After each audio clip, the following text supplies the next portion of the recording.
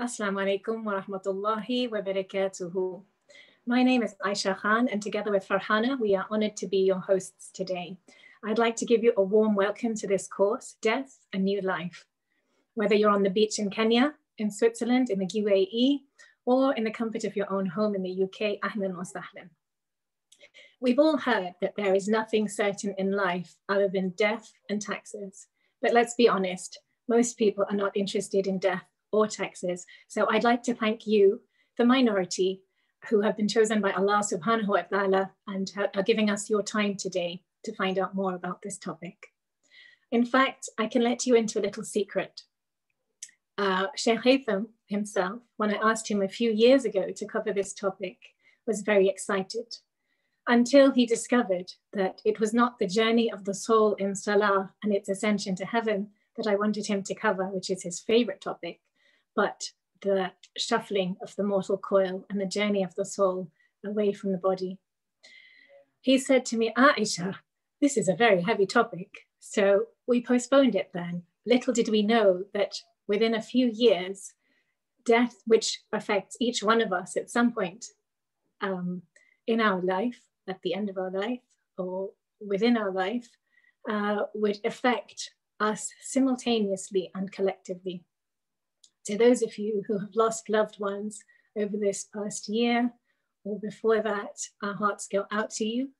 May Allah Ta'ala give his complete and infinite maghfirah to those who we've lost from amongst us, and may he give shifa to all those who are sick right now, and may he protect us. Ameen.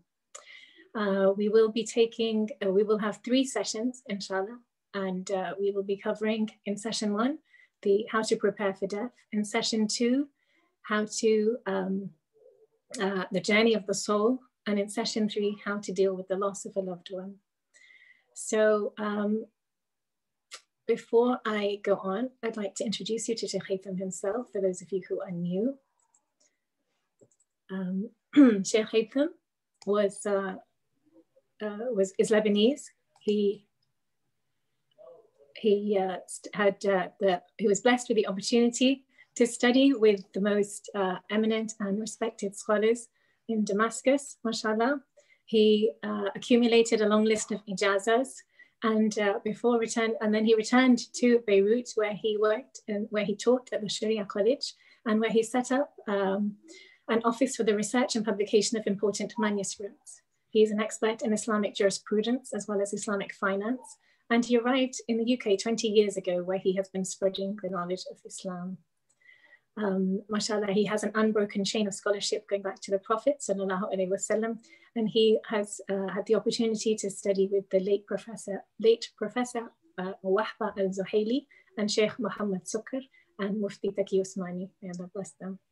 I'd like to invite Sheikh Haytham to share his reflections with us. Thank you, Aisha. Assalamu alaikum wa rahmatullahi wa barakatuh. I told you this is a heavy weight topic. Why you insisted, and the current climate pushed me to do this very course. Anyway, it's something we cannot escape, death. So we'd rather be prepared rather than escape the topic. And reality will face every single one of us with this topic. So the COVID-19 and scenario which we have on a daily basis, you see on the screens, people, sorry about it, like numbers, but they are not numbers. They are real souls and real families and real people dying, and we are losing. So how do we prepare for this? It might be today, it might be tomorrow, Allahu Alam, when we will face our destiny. So in the first place, I'd like to see what is your perception about death? Just in a couple of minutes. Because I'm pretty sure many of us are terrified, scared of death. We are always trying to flip the page and change the topic. We do not like to talk about death. And in our literature and our stories and our minds, in our upbringing, we have a perception about death. So What is your perception about death in the first place? When you hear the word death, what do you think? I'll give you a couple of minutes. Just tell me, what do you think about death? What's in your mind, in your heart about death?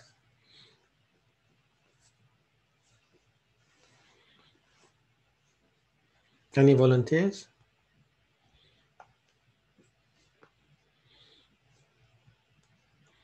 Scared of the outcome. Okay, this is one thing. A journey to another life. Okay, unprepared. We think about grief, about the grave. Glad to meet Allah, but scared of prolonged suffering. We think about punishment. Meeting Allah, are we ready? One of the stages of the journey of the soul. Scared about the judgment, scared of the grave, certain but uncertain about the outcome, scared and curious,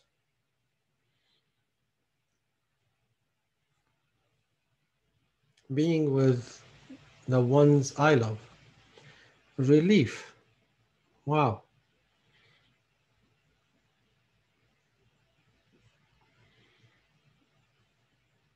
I will know the truth about everything, meeting my Lord subhanahu wa ta'ala. Scared of the punishment. Yeah, we all have these worries actually. But it's not doom and gloom. It's not terrifying all the way. It shouldn't be the case. My favorite one, if you want, the Prophet ﷺ said in the hadith, من أحب لقاء الله أحب الله لقاءه. This is my favorite. Whoever loves to meet Allah, Allah loves to meet him. So yes, it's a new birth, it's a new life, as we call our course, death, a new life. It is a new life.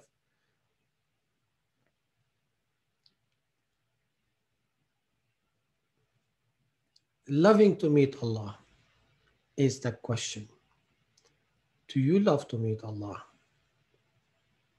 Yes. But are we prepared? Again, this is another question, which is heavy. Are we prepared? More likely 99.99% of us are not, including myself. We are not prepared for death. So this is why we need to keep reminding ourselves about death, not in a negative way that you do nothing but sit down and moan about death and wait for death to happen. No, definitely not. But nevertheless, by being prepared for death, it means, as the Prophet ﷺ said in the hadith, Sallu or Salli Salata Muwaddi'. When you pray, pray as if you are leaving the dunya. So when a Bedouin came to the Prophet ﷺ, as Ibn Majah narrated in his Sunan, Kitab al-Zuhud, the Bedouin came to the Prophet ﷺ, and we know that the Bedouin's character usually it's a tough and angry character, usually, not always.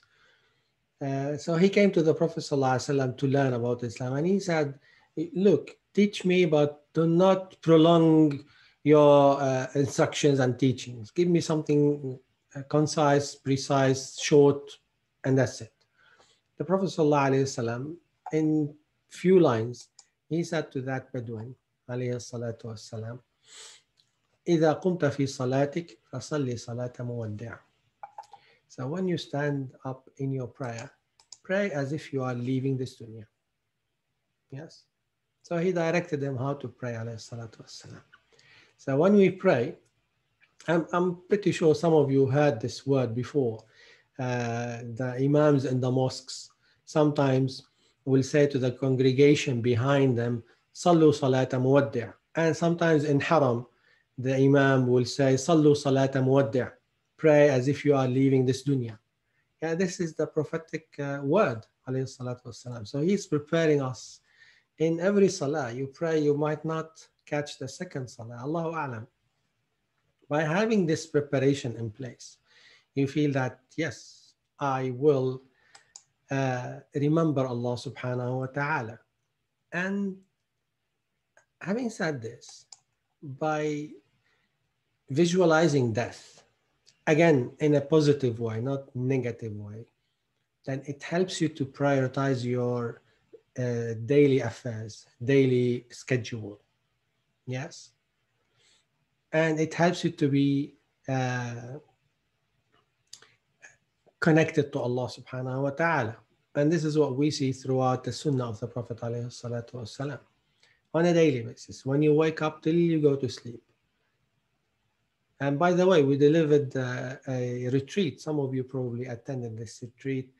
It was a day with the Prophet sallallahu alaihi wasallam. So we picked a regular day from his life alayhi salatu wasalam. We went through the whole day since he wakes up in the very night before Fajr till he goes to sleep sallallahu alaihi wasallam. What he used to do, he used to say, etc. And you see, in the morning, in the evening, and in between, he's always in a state of a remembrance of death, alayhi salatu wassalam. So, inshallah, we'll start with the first slide. What is the definition of death? So, death in Arabic is maut. In the Quran, we have many verses talking about death and maut. So in the Arabic language, when you open the Arabic dictionary, Al-Mu'jam, which we call in Arabic, Al-Mu'jam, when you open the dictionary and search for the meaning of death, what is it? What does it mean, death? You read on your slides plenty of things, but the summary of these slides, if you want, or the details of death, it talks about stillness. So something is dead, it means it's still, it's not moving. So life is about movement and motion, but death, it's about stillness. So for instance, the Arab will say, this thing is dead. It means it's still, it's not moving. As well, they talk about the wind. So the wind is dead. It means there's no wind, it's still. And so on. So in summary, al-maut in Arabic, it's the opposite of life. And they are opposites. When you open the dictionary, they say death is the opposite of life, and life is the opposite of death. So nobody can be at the same time with two opposites. He is alive or he is dead. He can't be the two together because they are opposites. And opposites do not meet.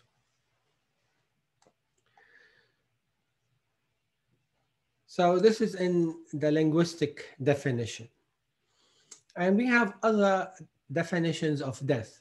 Sometimes you might read about al-qiyam as-sura.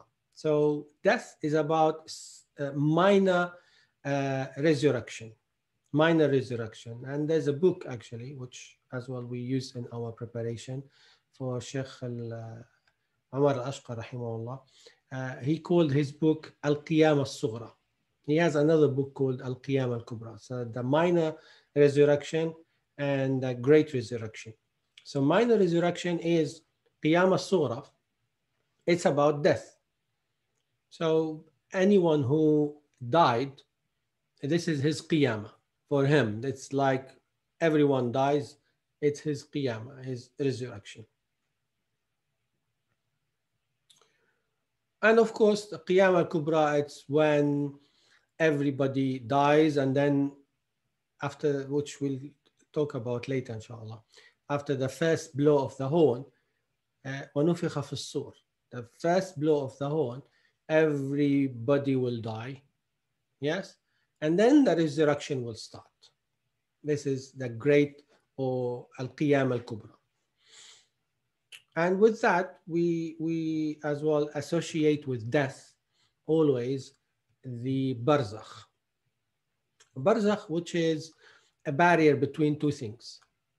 This is the linguistic definition of barzakh, because مرج البحرين يلتقيان بينهما برزخ لا يبغيان. So Allah subhanahu wa ta'ala in Surah Al-Rahman talks about the two seas.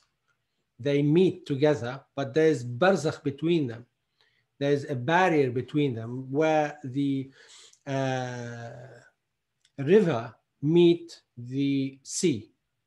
So the river meets the sea, they cannot mix together. You see the difference, or there's like a line between the two. The river water, which is not salty water, will not mix with the salty water. There is a barrier between them, barzakh. So Allah used a linguistic meaning here, barzakh. And from the linguistic meaning, we have the Sharia meaning. The Sharia meaning talks about after death. After death, where the body will be residing, where the soul will go, and this is what we call the barzakh. Barzakh is a new chapter. It's a new chapter in your life. So after death, it's not the end, it's a new chapter. And in the barzakh, we have plenty of details. We can read about it in the Quran, we can read about it in the Sunnah. So what will happen, inshallah, we'll talk about this as well, inshallah, in our course, bi'idhnillah ta'ala. So death is the inescapable reality of our lives. And Allah Azza wa Jal in the Quran, in many verses, talked about death. For instance, in Surah Ali Imran, Allah says, كل نفس ذائقة الموت وإنما توفون أجوركم يوم القيامة فمن زحزح عن النار وأدخل الجنة فقد فاز وما الحياة الدنيا إلا متاع الغرور. So every soul shall taste death. You shall be paid your wages in full on the day of resurrection. Whoever is removed from the hell and is admitted to paradise shall prosper, for the worldly life is nothing but the enjoyment of delusion. The other verse, or the next verse, كل نفس ذائقة الموت ونبلوكم بالشر والخير فتنة وإلينا ترجعون. So every soul shall taste death. We will try you with a trial of evil and good.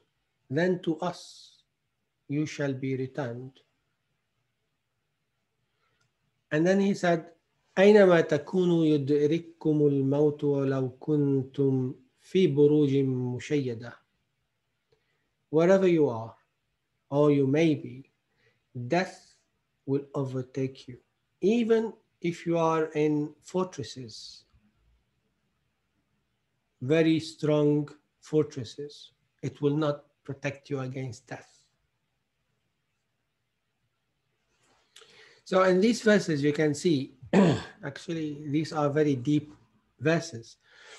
So the first one, Allah subhanahu wa ta'ala mentioned here that every soul will taste death. It means everyone will die. And in the very ayah, Allah subhanahu wa ta'ala says, فَمَنْ زُحْزِحَ عَنِ النَّارِ. I'll take you a bit into the beauty of the Arabic language. So listen to the word, زُحْزِحَ. You see the zzz sound? It talks about vibration. It talks about something will happen. فَمَنْ زُحْزِحَ عَنِ النَّارِ. For instance, I'll give you an example. If you have a heavy chest on the floor and or safe, and you want to move it, you can't carry it because it's very heavy. So the only way to move it is to push it. So when you push it, you start hearing the sound zzz, zzz, like this. Yes. So here the Quran is visualizing for us what will happen. فَمَنْ زُحْزِحَ عَنِ النَّارِ. So it means we are close to hell. If we are not doing well, we are close to hell. Unless your good deeds takes you away and it's just pushing you like pushing you from hell to Jannah, inshallah. فَمَنْ زُحْزِحَ عَنِ النَّارِ. It means it takes effort to move you from going down the hill and down the hill. Actually, it takes efforts. It's not that easy. Yes.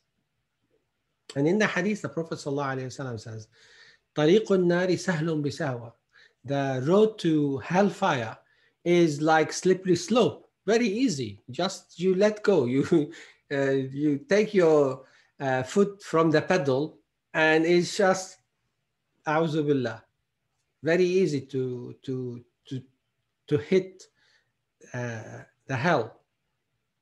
But طريق الجنة حزن بربوة. But the way to Jannah is like going in the steep way. It takes effort, like climbing the mountain. It takes effort to reach to the top. Yes, but it's worth it. فَمَنْ زُحْزِحَ عَنِ النَّارِ وَأُدْخِلَ الْجَنَّةِ. And again, the word which Allah used here, udkhila, he's been admitted. We don't deserve Jannah. We don't say, Ya Allah, I deserve Jannah. You can't say this. Yes? We rely on His mercy. We rely on His generosity, subhanahu wa ta'ala. Yes? So you can't say, I deserve Jannah. I guarantee Jannah. No one can guarantee Jannah.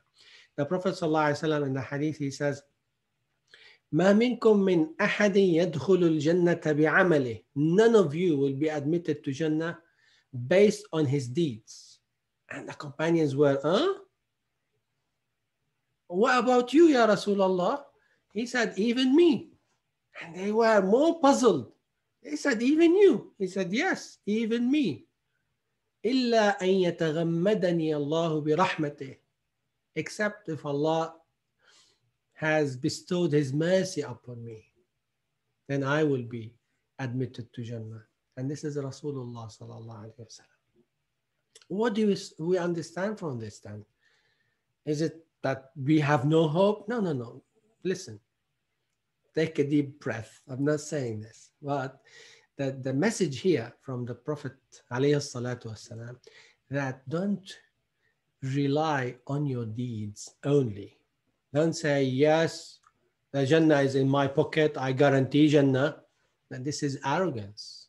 No, this is exactly what Allah hates, arrogance. No, say, I have done my best. I hope Allah accepts this from me and admits me to Jannah. This is the way forward. Humility and humbleness, not arrogance. This is the message. The core of the message, this is this. Yes? So the ayah confirms this. فَمَنْ زُحْزِحَ عَنِ النَّارِ وَأُدْخِلَ الْجَنَّةِ. So he will be admitted to Jannah. Allah will admit us, inshallah, to Jannah. Not because we have done very good deeds, which is required, yes, but we are not heavily relying on the good deeds. Yes, we do, inshallah, our good deeds. We hope Allah will accept it from us and admit us to Jannah. Yes, so this is the message. And then Allah Azza wa Jal says, وَنَبْلُوكُمْ بِالشَّرِّ وَالْخَيْرِ فِتْنَةً. So death, yes, is the creation of Allah, as we'll later talk about this. كُلُّ نَفْسٍ ذَائِقَةُ الْمَوْتِ وَنَبْلُوكُمْ بِالشَّرِّ وَالْخَيْرِ فِتْنَةً. So every soul will taste death, yes, and we will try you with evil and good. During your life, we will try you until you go to your grave. Even in your grave, you will be tried as well. The very first thing when the angels will come and question you, again, inshallah, we'll talk about this later. And the third ayah here, أينما تكونوا يدرككم الموت. Wherever you are, or wherever you may be, death will overtake you. You have fortresses, you have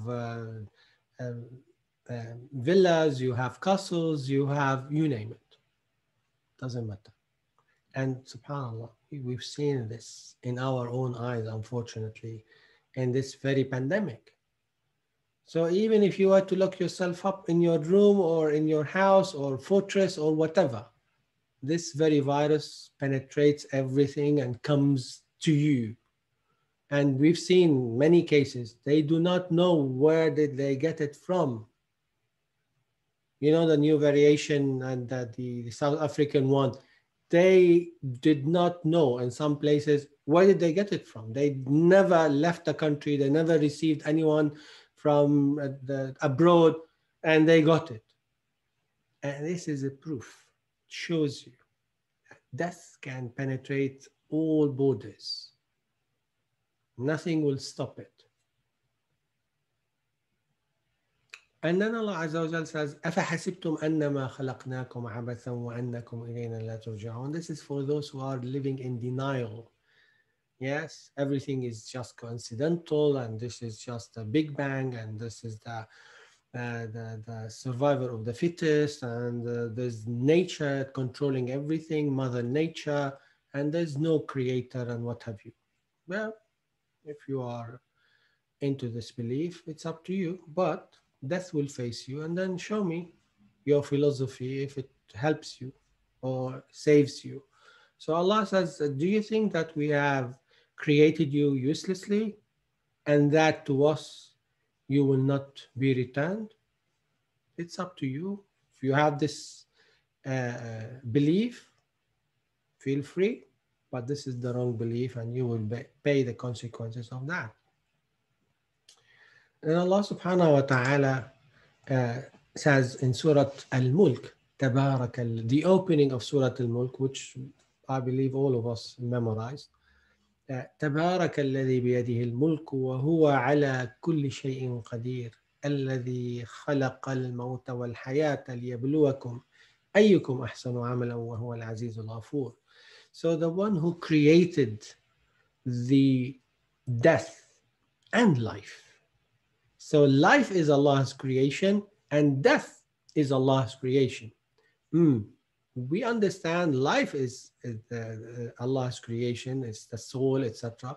But how come death is the creation of Allah? Let me share with you this hadith.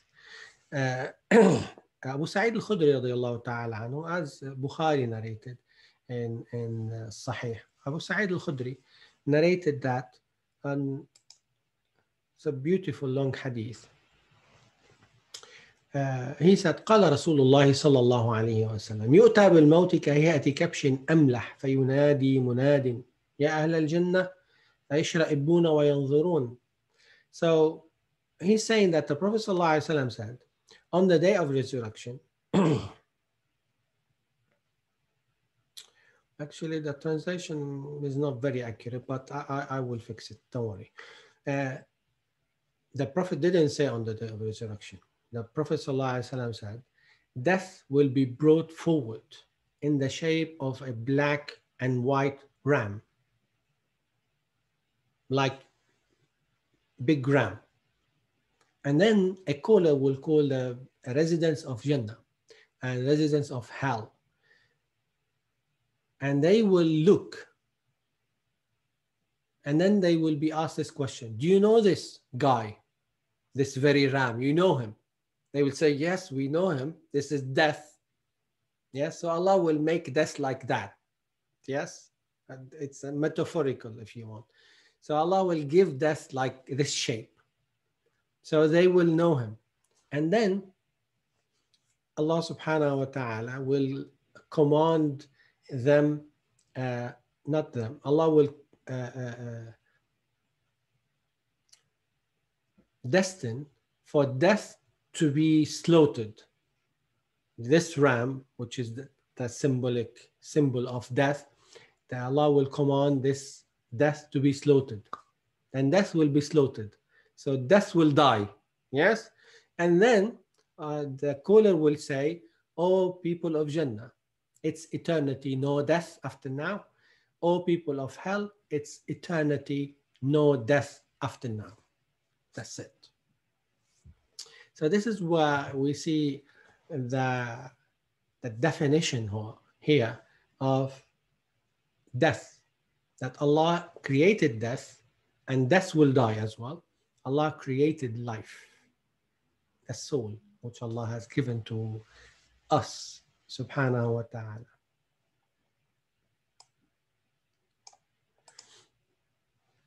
Now the question which probably some of you are asking, in a couple of verses which we recited earlier, Allah subhanahu wa ta'ala used the word كُلُّ نَفْسٍ ذَائِقَةُ الْمَوْتِ. Every soul will taste death. Why did Allah use the word taste?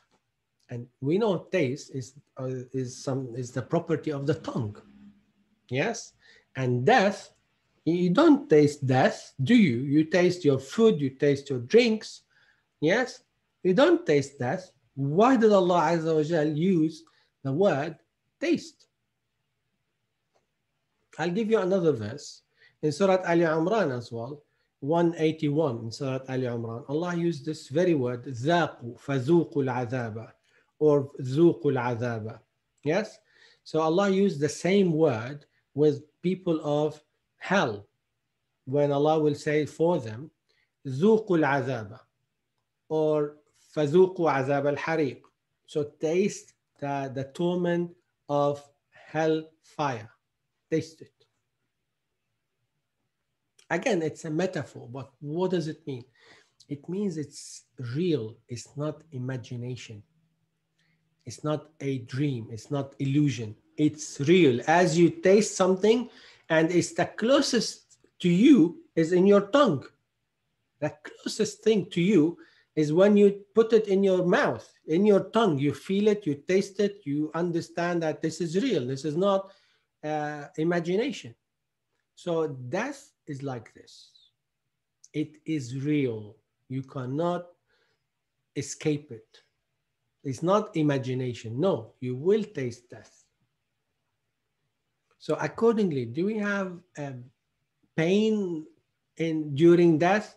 The Prophet ﷺ, he used to say in his dua, Allahumma inni a'udhu bika min sakarati al-maut. Oh Allah, I seek refuge in you from the agony of death. Sakarat al-maut, which is the agony of death.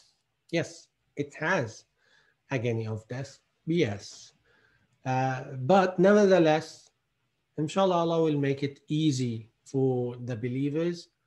And I remember once, or probably a couple of times, one of our students works in ICU in the hospitals, and they told me a couple of times about some cases they came across. They told me that some patients, they were dying, but some of them, it takes few days for the soul to depart from the body, and they were suffering and suffering, and they can see them and they can't do anything. And some people, it's just done in no time. SubhanAllah, depends on his deeds, her deeds, what they used to do in the dunya, how they prepared themselves for that. All of this is on the list.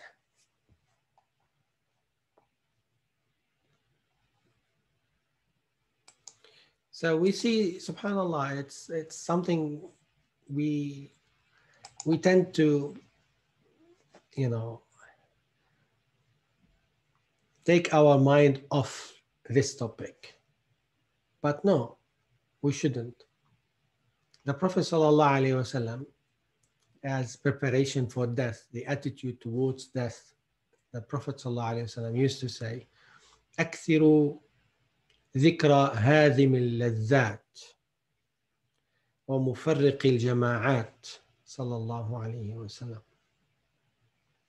So remember much the destroyer of pleasures, death. Sallallahu alaihi wasallam. Why? Because it puts the believer on the right track. When you remember that you will die, then your plans will change. See somebody, for instance, a cancer patient. They told them, you don't have that much, you will die after, I don't know, few months. See what was his plan or her plan before that news. And after that, different plans. So the Prophet ﷺ gave us this plan on a daily basis. When you wake up in the very morning, you say, Alhamdulillah alladhi ahyana ba'dama amatana wa ilayhi nushur. Praise be to Allah, the one who has gave us life after death, and to him we will return every day. Every day, this is the sunnah, preparation. And when we go to sleep, what is the sunnah supplication when you go to sleep? Allahumma, a couple of dua he used to say, sallallahu alayhi wasallam, the short one and the long one. Bismika Rabbi wada'tu jambi wa bika arfa'u. إن أمسكت نفسي فارحمها وإن أرسلتها فاحفظها بما تحفظ به عبادك الصالحين. So in that very dua, you say to Allah subhanahu wa ta'ala, by your name I put my side and I sleep. So if you were to take my soul, have mercy on it. If you were to release it and give it back to me, so guide me to what is best.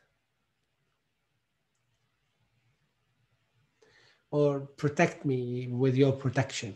فاحفظني بما تحفظ به عبادك الصالحين. Protect me with your protection that you have for the righteous people and make me among them.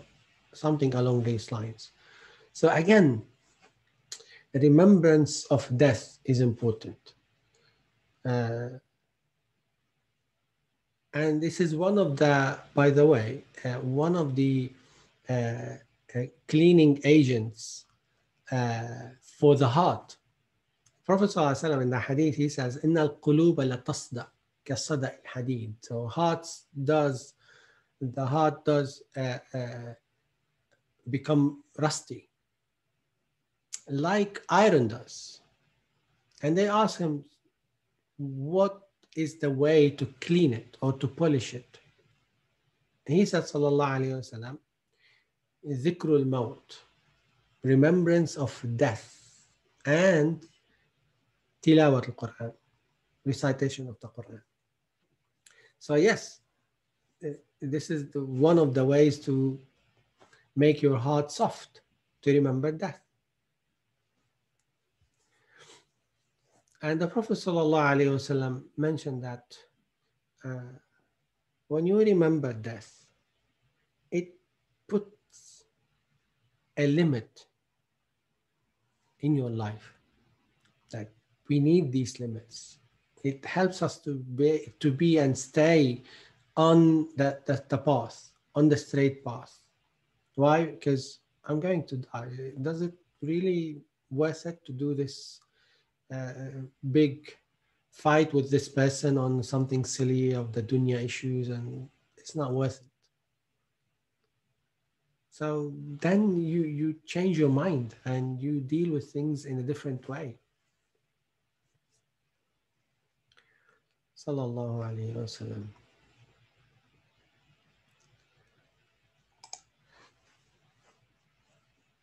Abu Barzata رضي الله عنه قال رسول الله صلى الله عليه وسلم لا تزول قدما عبد يوم القيامة حتى يسأل عن عمره فيما أفنى وعلمه فيما فعل به وعن ماله من أين اكتسبه وفيما أنفقه وعن جسمه فيما أبلى.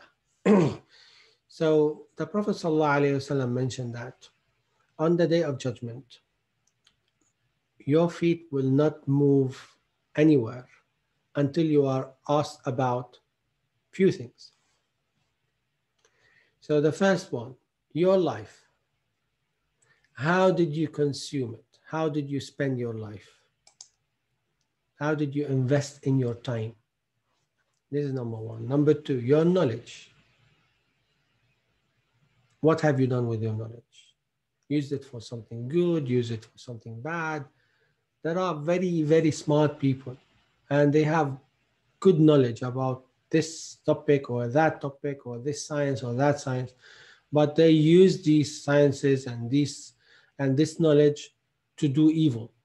Then they will be asked and questioned about the use of that knowledge. And the money, where did you earn your money? How did you get it? From halal, from haram? And not only this, you get it from halal, alhamdulillah, that's good. But he spent it on haram. Oh my God. You will be asked about where did you put your money? And your body, which Allah has given to you. How did you use your body? These are legitimate questions. Allah will ask every one of us. Mu'adh, for instance, giving some examples of the companions radiallahu ta'ala anhum before death. And there's a book actually collected the last statement of the first generation, or from the first and second generation. Some companions, some scholars, what did they say when they were on their deathbed? Yes. It shows us how do they see death. And it surprises you that some of them were terrified like us. We are terrified, we are scared, we are this and that. But you see the way they have, for instance, dealt with death. Let me read you what Mu'adh radiallahu ta'ala anhu, what did he say before his death? And we know Mu'adh bin Jabal, the Prophet ﷺ said that he is the most knowledgeable in my ummah about the halal and haram is Mu'adh. And he is one of the reciters of the Quran, one of the mountains of knowledge and the faqih and the worshipper and you name it. So when he was on his deathbed, he called upon Allah subhanahu wa ta'ala. He said, Ya Rabb, innani kuntu akhafuk wa ana al-yawma arjuk. I used to fear you, Ya Allah. So in his life, he has made the fear of Allah Azza wa Jal the dominant in his life. I used to fear you, Ya Allah, but now I have hope in your mercy. So he's getting into the hope rather than the fear of Allah Azza wa Jal, which we call these two wings, al-khawf wal-raja. So khawf, which is fear, and raja, which is hope. So in these two wings, you fly to the akhirah safely, inshallah ta'ala. So he's saying, I used to fear you, Ya Allah, but now I have more hope. And then he said, oh Allah, you know that I did not like in this dunya the flowing rivers and the enjoyment of the dunya and the shade of the trees. But I used to love in this dunya fasting in a very hot day and striving to fulfill the obligations. and competing with people of knowledge to seek knowledge and attending the circles of knowledge. And then he said, La ilaha illallah, and then he passed away. Rahimahullah, radiyallahu ta'ala anhu. And the Prophet ﷺ said, the Ni'ma al-Rajulu Mu'adh. He's among the best people, Mu'adh, radiyallahu anhu. And we read a lot as well about what did Abu Bakr say, what did Umar say, and it's everyone has his own take on that. Everyone has his own expressions about what he's expecting and how he's meeting Allah subhanahu wa ta'ala. So if we were to be that person, what would be our statement to Allah subhanahu wa ta'ala? What do we say to Allah Azza wa Jal in this very moment? Definitely we are relying on Allah's mercy. Probably we might say something along these lines. We don't have that much good deeds, Ya Allah. And if we have some good deeds, we don't know if it's been accepted from you, but we definitely know that you are the most merciful. So we rely on your mercy, Ya Allah. And probably it's something along these lines.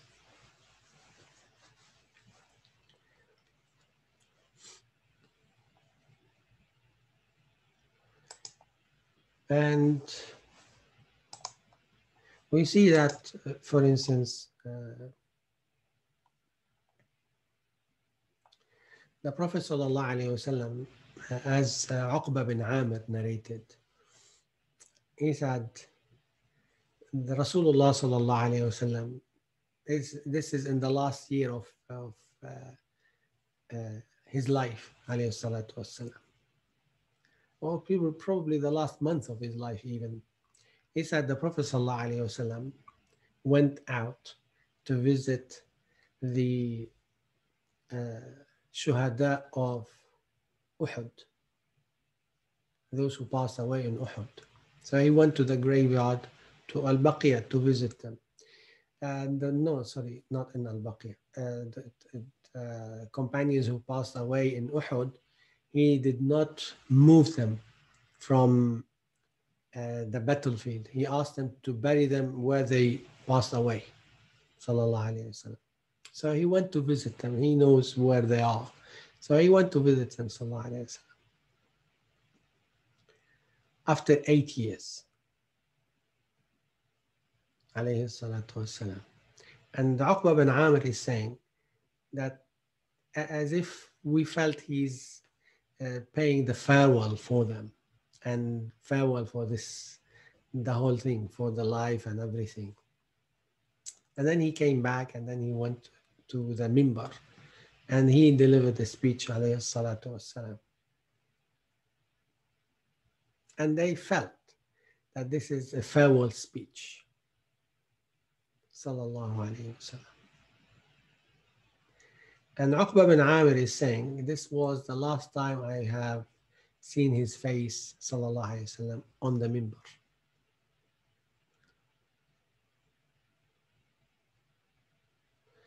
And he said, by Allah, I'm not afraid that you will commit shirk after I die, but I am afraid that you will compete in dunya and it will destroy you as it destroyed those who were before you. Sallallahu Alaihi Wasallam. Of course, there's a long hadith he delivered, Sallallahu Alaihi Wasallam, but Uqba is just highlighting this part of the hadith. Yes, so he's highlighting this, and he said, this is the last time I've seen him, alayhi salatu wassalam, on the minbar, sallallahu alayhi wasallam. Alayhi salatu wassalam. So again, he prepared the companions for death. in different occasions, not only here, in different occasions. He will prepare them, sallallahu alaihi wasallam. So, and he's telling them that be prepared, because it's a journey which everyone will take, sallallahu alaihi wasallam. We have a chart. I'm not sure if you can see it. It's a very condensed chart. Shows us what will happen after death, different levels and stages after death. Sheikh, would you like to do that now or after the break? Because it's time for a break. If it's time for the break, then we can pause here instead of rushing it up.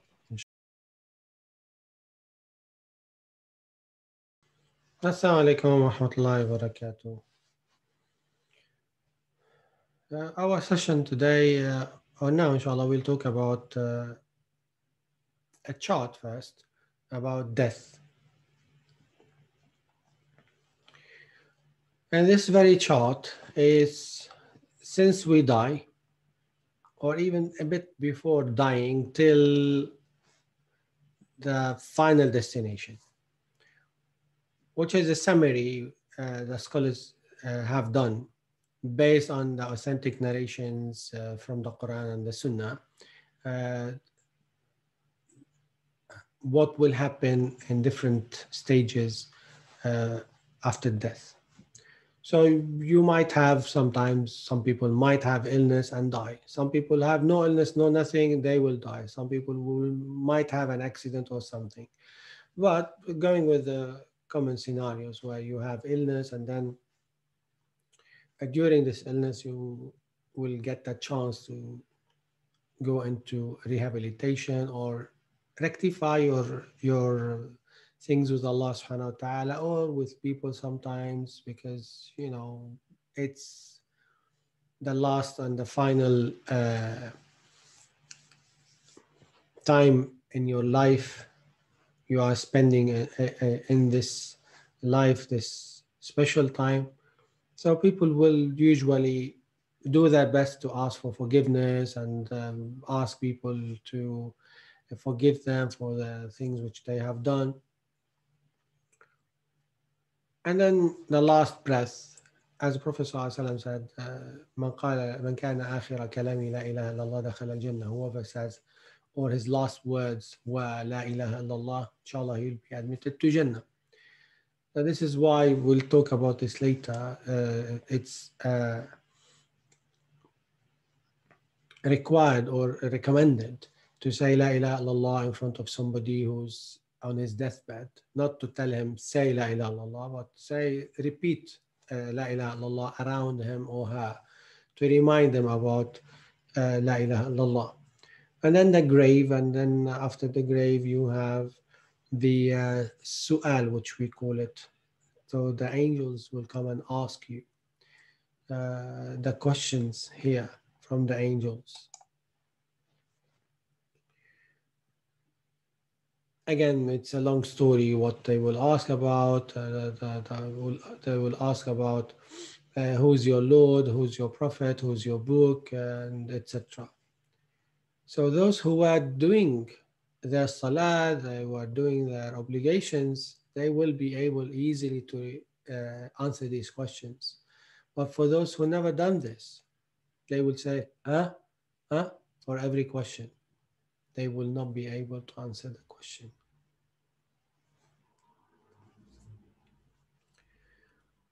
And then after the question, you have a window.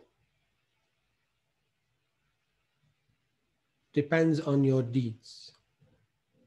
To Jannah or a window to hellfire. And then the first blast will happen. Israfil, the angel of the horn, who's been appointed to blow the horn, as-sur, which we call in Arabic. First blast, فَصَعِقَ مَنْ فِي السَّمَاوَاتِ وَالْأَرْضِ. every living being will die, even the angels. With this very blast, all of them will die. Yes. And then the second blast, Allah will resurrect them. And then after resurrection, of course, we have plenty of details. Well, I'm just taking you through the stages. After the resurrection, we have, of course, during that time, some people will take them 50,000 years in that resurrection, that waiting period. But for the believers, it's like praying the obligatory prayer. But for others, it will be very, very long waiting time, 50 years or something like this, or 50,000 years, depends on the narrations and people. Then after the resurrection will start, then we have the scales. And the scales and where the deeds will be weighed in the scale, the two pans. And you have your books or the book of good deeds and so on. So some people will take their book in their right hand, some people in their left hand, some people behind their back. And the smallest deed will be weighed for you in your scale, good or bad. And then accordingly, you have, after that, you go to the Hawd of the Prophet ﷺ, to his lake. So people will go, and inshallah, all of us will drink from the lake or from Hawd al-Nabi ﷺ in his hand, ﷺ. And then after the lake, after the Hawd, there's a bridge. We go over the Sirat. The Sirat, it's a bridge over Jahannam. So people will go over that bridge in different speeds. Some of them like the lightning speed. Yes, depends on their deeds.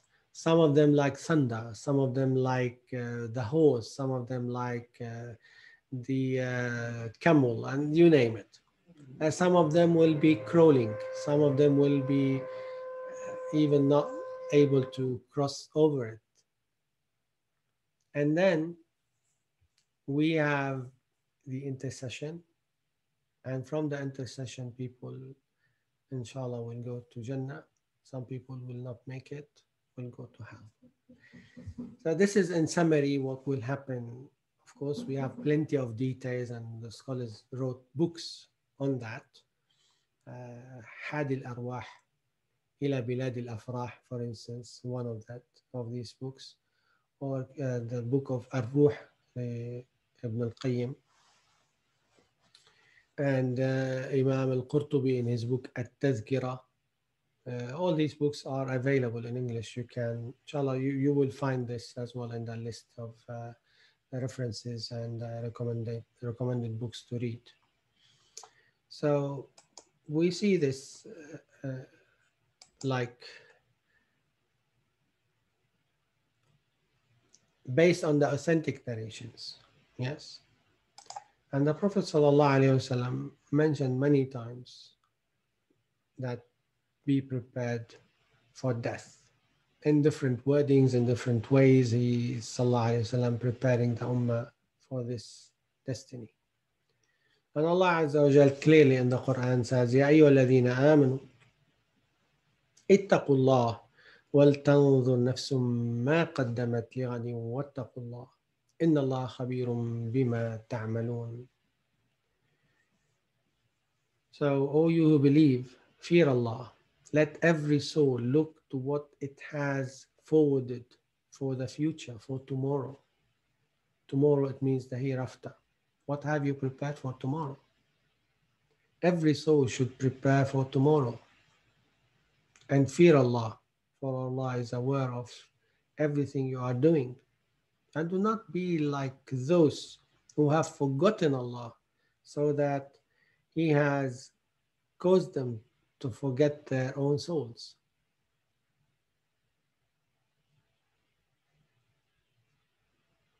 So those are the evildoers who went off the straight path.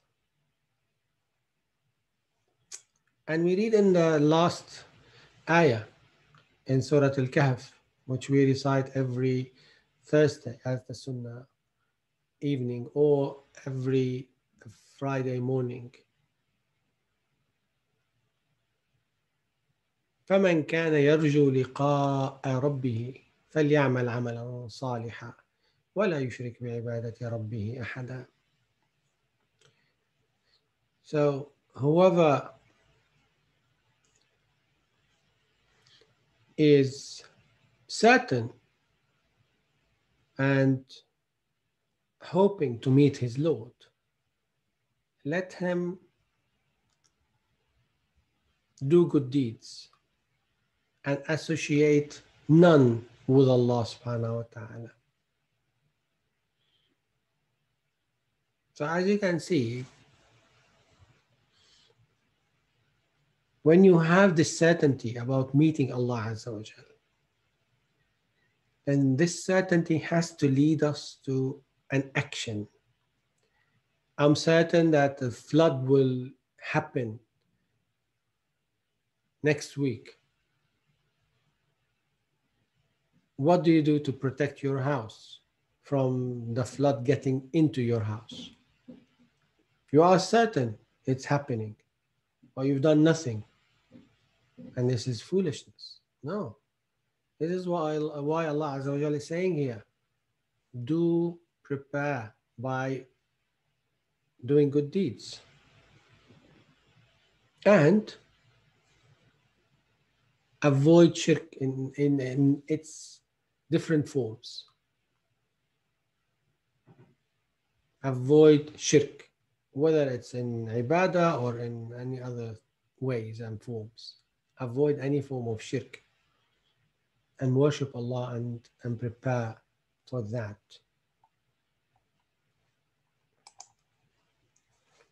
Abdullah bin Umar radiallahu ta'ala anhu, he's narrating that what happened. And by the way, the biography of Abdullah bin Umar is an interesting biography, and the biography of almost all the companions are very interesting biographies. But Abdullah bin Umar, he's a very enthusiastic knowledge seeker, and mashallah. He is mentioning here that a man came to the Prophet ﷺ from Al-Ansar and posed this question: Man akyasu nasi wa akramu nasi ya Rasulullah? Who's, O Messenger of Allah, who's amongst the believers is the best? And who's among the believers is the best in manners as well? The Prophet ﷺ said, the wisest, yes, is the one who keep remembering death. So the more you remember death, the more you get wisdom. But again, I'll repeat this because don't take it in the negative sense. Take it in the positive sense. So if you know that death is happening, so you go and do good deeds.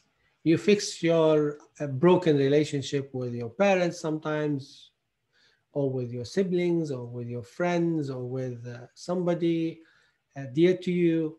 You go and fix it because death is very close. A project which you want to do, which is so useful and beneficial, you keep postponing because you are busy and doing other things. You put this as a priority because this will be in your record when you die, and so on. So yes, the wisest is the one who keep remembering death. And it will change the way you deal with dunya around you. It will change your priorities. As we've seen, unfortunately, in this very pandemic, you tell me 1.5 years ago, what was your priorities? What were your priorities on the list? And what is your priority now? You just make a comparison between these two lists, before COVID, after COVID. You see in your own eyes. Yes, death gives you more wisdom, helps you to be more in touch with the akhirah rather than the dunya. And in another hadith, the Prophet ﷺ said, الكيس من دان نفسه وعمل لما بعد الموت والعاجز من أتبع نفسه هواها وتمنى على الله. So the wise man is the one who calls himself to account before death and does good deeds to benefit him in the hereafter. But the foolish is the person who follows his own desires, and then he relies on Allah and say, yeah, Allah will save me, Allah will give me this or give me. No. You need to fulfill your obligations. Don't do that. In the other hadith, the Prophet ﷺ, as Al-Bara bin Azib narrated, he said, we were with the Prophet ﷺ, and he stood at the edge of a grave and he cried, alayhi salatu wassalam. Then he said, oh my brothers, for this you should prepare yourselves. لمثل هذا فأعدوا صلى الله عليه وسلم.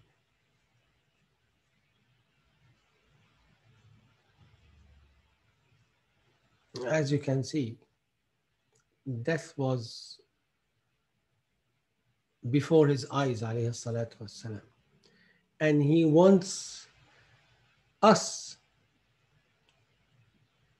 to have this very same feeling, because it gives us the real perspective. And then you see the dunya in a different lenses. Dunya will be fade. Again, I'm not saying you isolate yourself, you do nothing, and then you kick the dunya in your foot, and then I'm not saying this, but it gives you what is reality of al-akhirah. The real life is the akhirah. The dunya is just a bridge to the akhirah. So prepare for the real life and don't be consumed by this life. So prepare for death by doing what? The chart which we have here, or this kind of quick summary of how can we prepare for the akhirah. Of course, number one, we need to fear Allah subhanahu wa ta'ala. And we need to act upon this in private and public. We are not just fearing Allah Azza wa Jal in public, and in private we do just wild stuff and things which are not in line with that. No, we fear Allah in secret and in public as well. And the second thing, we need to observe our obligations. On the top of it is salah. Salah, nothing matches the salah in ibadah. It's the most important ibadah, salah. And in the hadith, the Prophet sallallahu alaihi wasallam mentioned, sallallahu alaihi wasallam, that إن أول ما يحاسب به العبد يوم القيامة من عمله صلاته. The very first thing of your deeds, which the servant will be asked about on the day of judgment, and he will be held accountable for it, is his salah. The very first thing. فإن صلحت فقد أفلح وأنجح. If it was good, then he has succeeded. وإن فسدت فقد خاب وخسر. But if it wasn't good, then he has lost.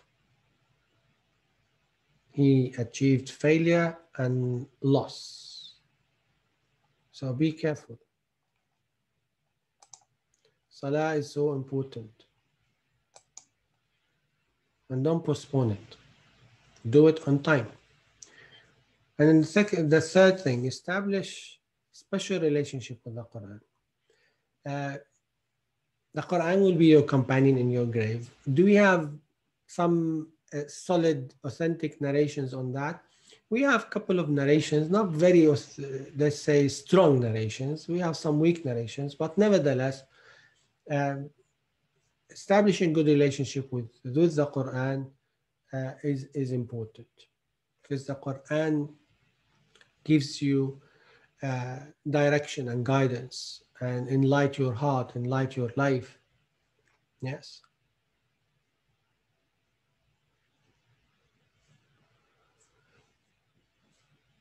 Be occupied and engaged with good deeds and refrain from major sins, and as well the minor sins, but you cannot guarantee that you will refrain from minor sins as well.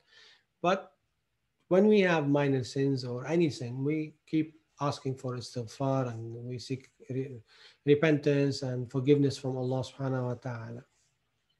Do tazkiyah by reflecting on your deeds often and much. How do we do tazkiyah? Doing tazkiyah, it has different dimensions actually, and different things to be done. Of course, we have to do the obligations and refrain from prohibitions. This is the definition of taqwa. And this will protect your heart, protect your actions from anything which doesn't please Allah subhanahu wa ta'ala. And then check, have you done anything which displease Allah Azza wa Jal? Then seek forgiveness and ask for repentance. Have you violated someone's right? Have you went beyond the boundaries, and so on and so forth? So try to do small accountancy to yourself before the real accountancy happen in the akhirah. حاسبوا أنفسكم قبل أن تحاسبوا. Take yourself into account before you are taken into account on the day of judgment. Learn and improve your knowledge, because the more you know, the more you fear Allah, the more you are closer to Him. Learn, be engaged in regular circles. This will make you closer to Allah and bring you back on track, inshallah ta'ala. It will strengthen your iman as well. Have good companionship around you, because good friends will help you to elevate your status and be, inshallah ta'ala, among the righteous people. And bad friends will just push you down, a'udhu billah. So be careful whom to choose as friends. How to soften your heart as well? It's through attending funerals. Because by attending funerals, you can see that I will be here one day. Allahu a'lam when. Visit patients, because when you visit patient people, ill people, sick people, it reminds you about the favors of Allah on you.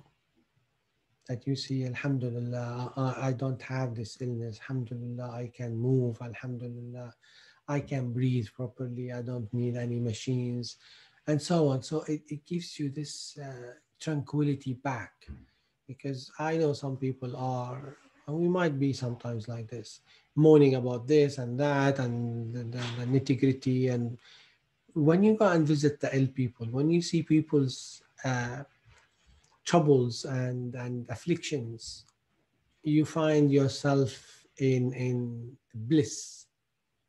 Yes. So it helps you to be more focused, and visit the graveyard because it reminds you about the akhirah, as in the hadith. And when you go to bed, uh, keep your azkar in the morning, in the evening, yes, and have a clean heart before you go to bed. So rewind and delete. Don't keep this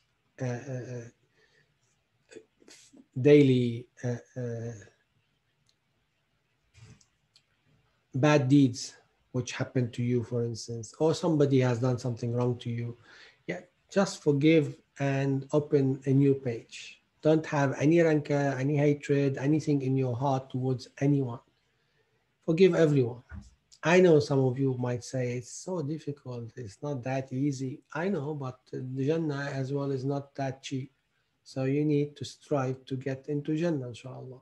And we know the story of that companion who the Prophet ﷺ said, today you will see a man from paradise. And then they see this very companion coming forward. For 3 days, he repeated the same thing, ﷺ, and the same man.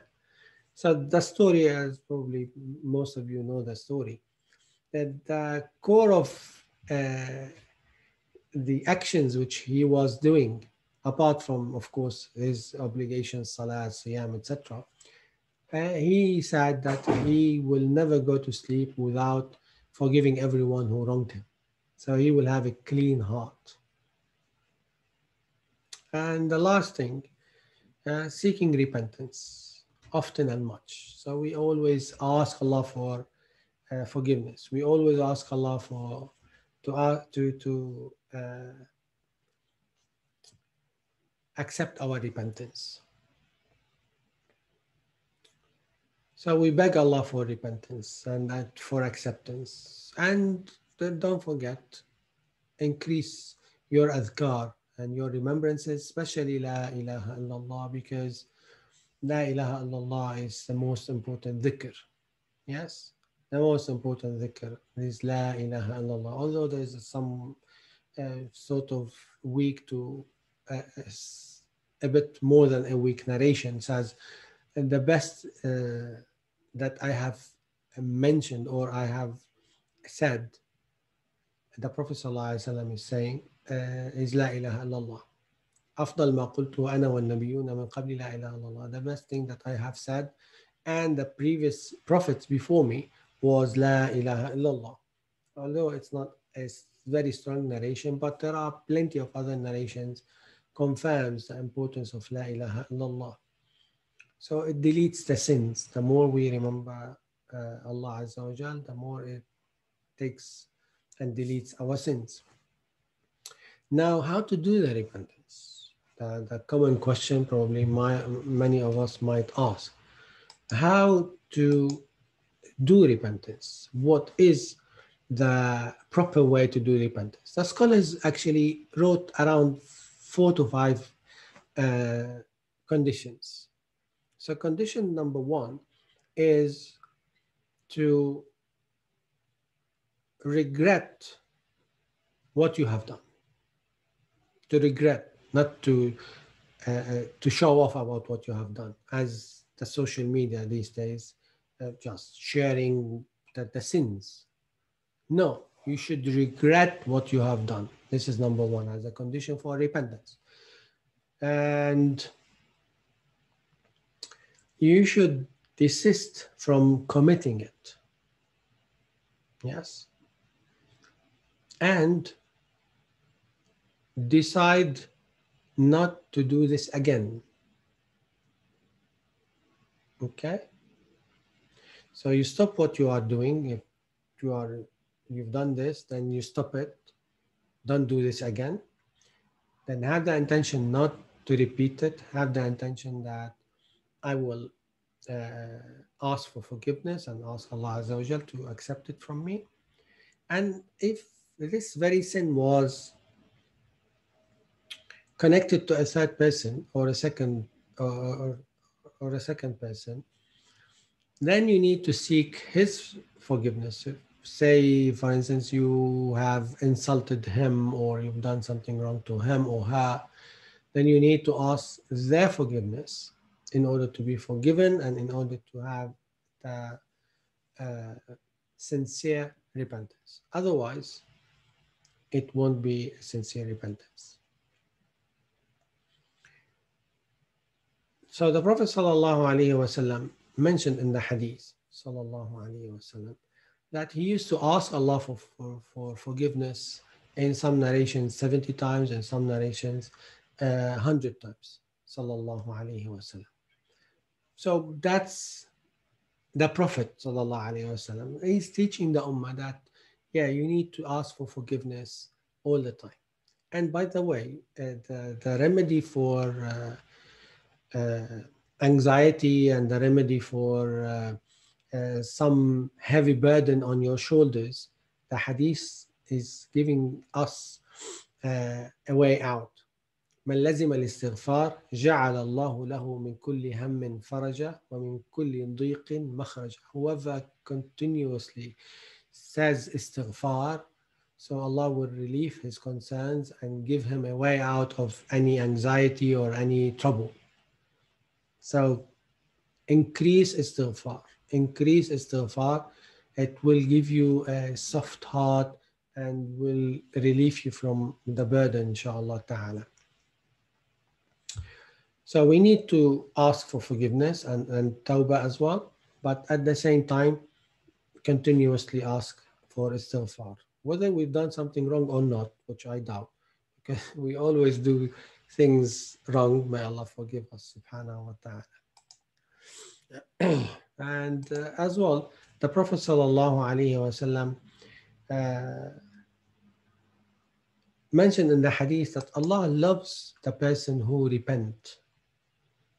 Yes, in the Quran, actually, Allah Azza wa Jal says, إِنَّ اللَّهَ يُحِبُّ التَّوَّابِينَ وَيُحِبُّ الْمُتَطَّهِرِينَ. Allah loves those who keep repenting and who keep purifying themselves. So yes, Allah loves the person who keeps repenting and coming back to Allah subhanahu wa ta'ala. And he has given Sallallahu Alaihi Wasallam an example of somebody who has lost his camel in the desert, and he has no way to survive without his camel to deliver him out of this chaos. Then he did find his camel after he slept, and he lost hope. He searched and searched and searched. He couldn't find it. He slept. Then he woke up and he did find the camel. And he was so pleased with the camel to the extent that he committed a mistake by saying the wrong statement and the wrong supplication. And out of his joy, he said, Allahumma anta rabbi wa ana abduk. Instead, he said, Allahumma anta abdi wa ana rabbuk. So out of joy, he committed a mistake. He said, oh Allah, you are my servant, I am your Lord. And the Prophet ﷺ said, he committed a mistake out of joy because he's so pleased, he didn't know what he's saying. But of course, definitely he meant, I am your servant and you are my Lord. So he's saying that Allah Azza wa Jal is pleased with the repentance of his servant. It means Allah wants us to repent and be upright and be close to him subhanahu wa ta'ala. And subhanAllah, you see that as well.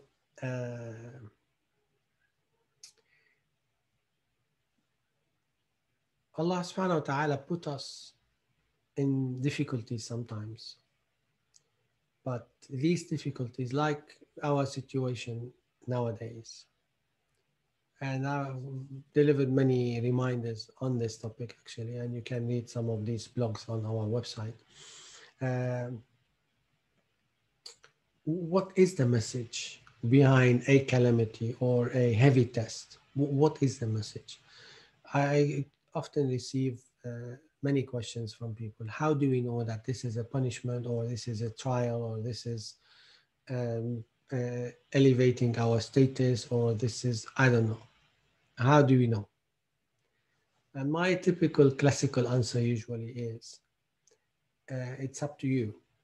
if you did know, if you do know that you have committed plenty of awful stuff, or not necessarily to be plenty, some awful stuff, enough.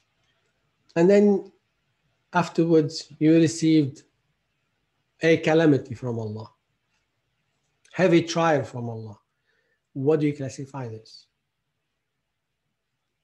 Obvious. Allah wants to punish you, might be, or wants to purify you. So, but you can't remember that you've done something very wrong, probably small things, but not very wrong, but the trial was big. Then it's not a punishment. What is it? It's moving from level 1, I usually say, from level 2. In order to get into level 2, you need to go through the exam. And the exam has to be tough. So you need to be prepared and understand that this is an exam. So Allah says, وَلَقَدْ أَرْسَلْنَا إِلَىٰ أُمَمٍ مِّن قَبْلِكَ فَأَخَذْنَاهُمْ بِالْبَأْسَاءِ وَالضَّرَّاءِ لَعَلَّهُمْ يَتَضَرَّعُونَ. We have sent messengers to communities before you, and we afflicted them with misfortunes and hardships so that they may be humbled. They may come down on their knees and show their weakness to me and beg me and show their sincerity. And this is exactly what we need to do. Show Allah Azza wa Jalla that we are sincere and we need His support, we need His help. We would. Sheikh, can I please, sorry to interrupt you, Sheikh, but it's a time to break for Maghrib Salah. Okay, and this is a few slides together, so. Inshallah, I will finish this and then we'll break, inshallah. So the Prophet ﷺ then is telling us that, yes, repent to Allah Azza wa Jal, repent, and even if it's huge or big sin you have done, the repentance or the gate for repentance is open. Come to Allah Azza wa Jal and He will accept your repentance. But you need to be sincere and humble and always trust that He will accept your repentance if you are sincere. Inshallah, we can break here and come back after Salah bi'Iznillah ta'ala to resume our session.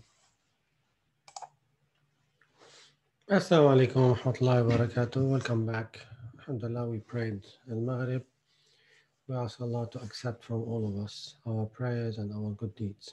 Inshallah, we'll resume what we have started. How do we prepare ourselves to receive trials and afflictions and hardships from Allah subhanahu wa ta'ala? So we see in the Quran, Allah Azza wa Jal mentioned that He has tested and will test as well us. He tested prophets and messengers, He tested previous nations, and He will test us as well. The Prophet sallallahu alaihi wasallam was tested as well. And in this very narration, sallallahu alaihi wasallam, as Ibn Mas'ud radiallahu ta'ala anhu said, that I remember the Prophet sallallahu alaihi wasallam, he was talking about a prophet who's been beaten up by his people, and his face was full of blood. And he made a supplication and dua for them by saying, Allahumma ghfir li qawmi fa innahum la ya'lamun. Oh Allah, forgive my people because they definitely do not know. Certainly they do not know. So he's doing dua for them. And of course, the Prophet ﷺ here is including himself, ﷺ, because he did face this in the incident of At-Ta'if, when he went to At-Ta'if, and then they went and pelted him, and he was bleeding, sallallahu alayhi wasallam, not from his face, but from his feet, sallallahu alayhi wasallam. So he was so merciful, and with that in place, he's supported by the revelation, he's the chosen one, he's a messenger of Allah, but he was tested, sallallahu alayhi wasallam. So we will be tested as well. And Allah says in the Quran, وَبَلَوْنَاهُمْ بِالْحَسَنَاتِ وَالسَّيِّئَاتِ. So we tested them with fortunes and misfortunes. So sometimes we might think that, hang on, fortune is a test. Yes, some people will be given fortune, money, you name it, status, position, and it will be a huge test. Not just he's been afflicted by, I don't know, severe illness or something along these lines. No, test can be as well through wealth, through positions, through status, through power, you name it.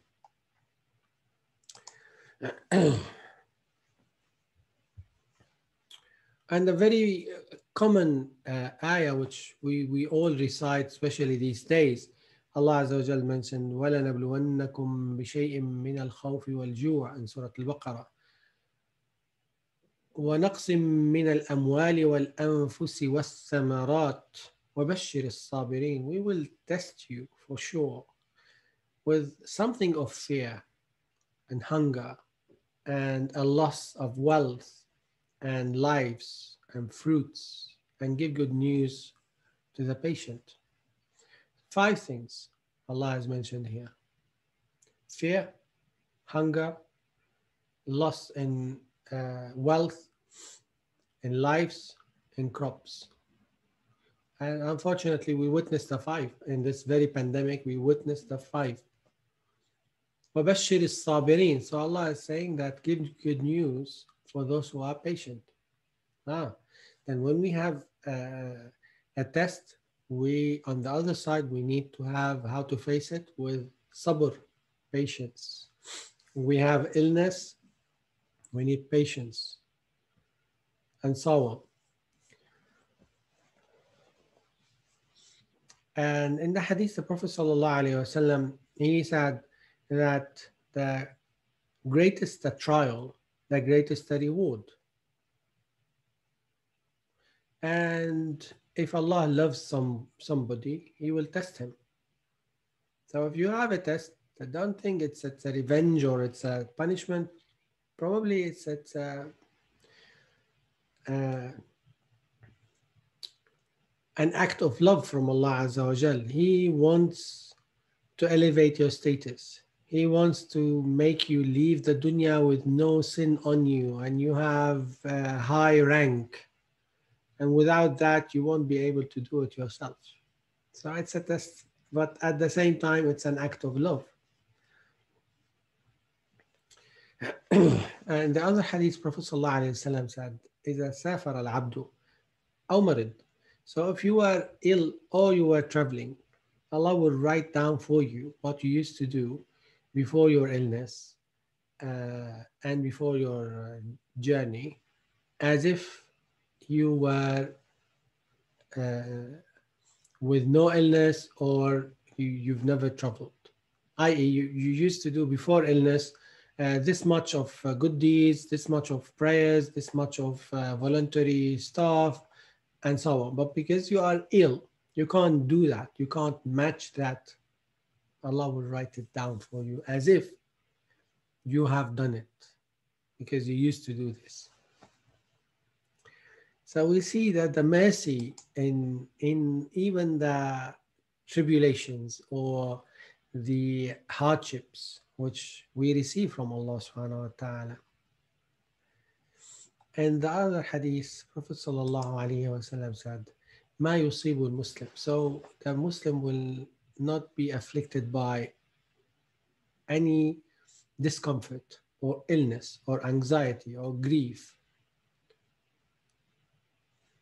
Even the smallest thing, like a pricking of a thorn, but Allah will expiate his sins on account of his patience.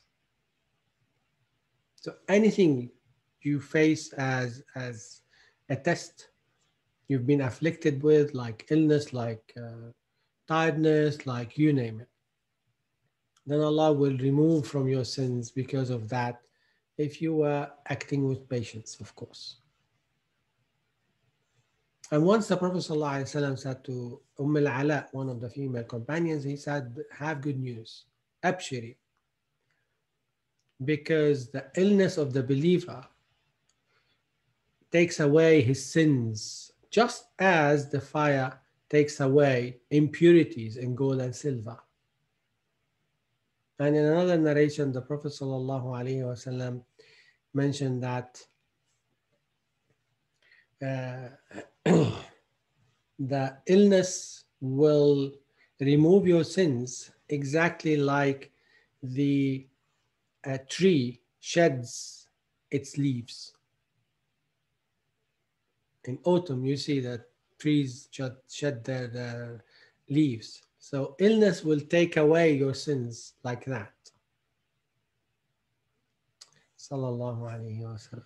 And he used to repeatedly saying, Allahumma inni a'udhu bika min zawali ni'matik wa tahawuli afiyatik wa fujaati niqmatik wa jami'i sakhatik. So he used to ask Allah subhanahu wa ta'ala, sallallahu alayhi wa sallam, Oh Allah, I seek refuge in you from the decline of your favor, from change in granting well-being, from sudden from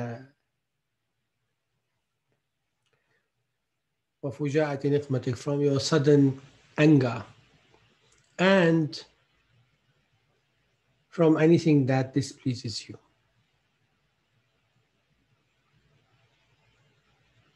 And the story which I already mentioned earlier regarding At-Ta'if, when he went to At-Ta'if sallallahu alayhi wasallam, in his way back, he made the dua, etc.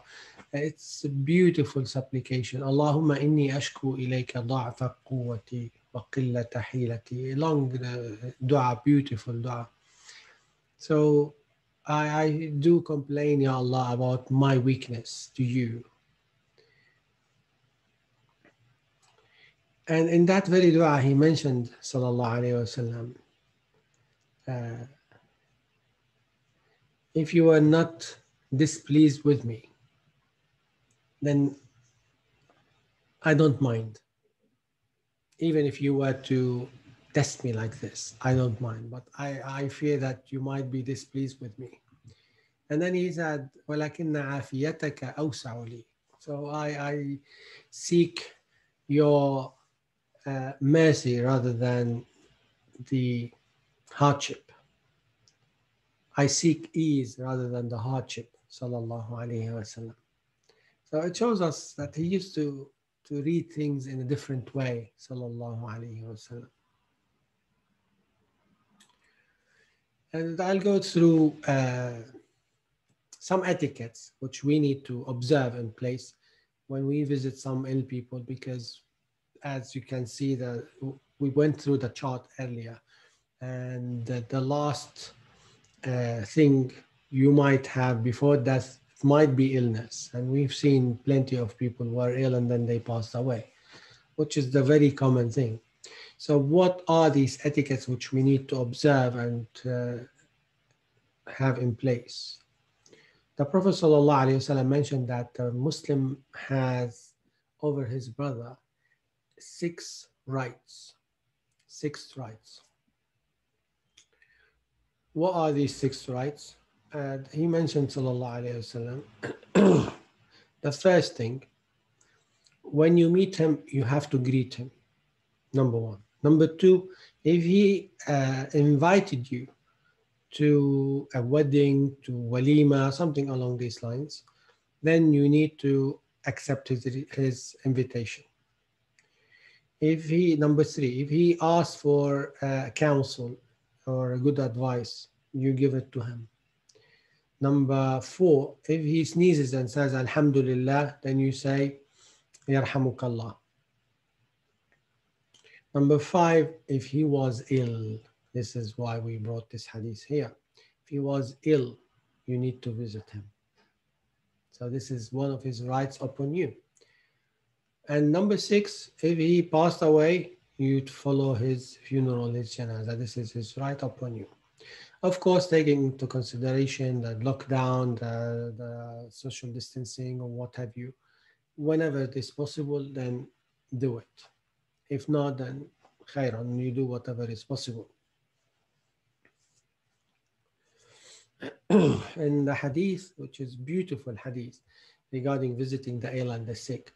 The Prophet ﷺ said, عائد المريض في مخرفة الجنة حتى يرجع.